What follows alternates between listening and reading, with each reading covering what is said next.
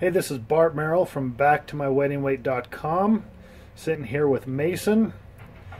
He is one of my buddies from college, mine and Richard McAllister's buddies from college. He's been doing my 10-day hippie cleanse. Mason, I wanted to ask you a couple questions. Just give people Sure.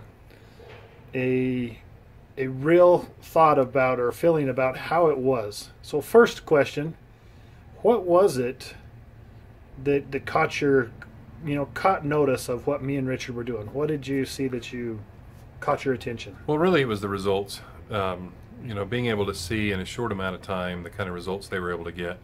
I had painted myself into a corner to where I needed that kind of an experience in order to gain the ground that I'd lost quickly enough to where, or else I was going to have to buy a new wardrobe.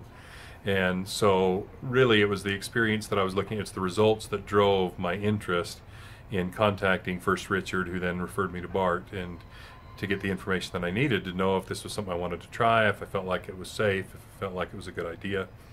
That's what drove that initial impulse.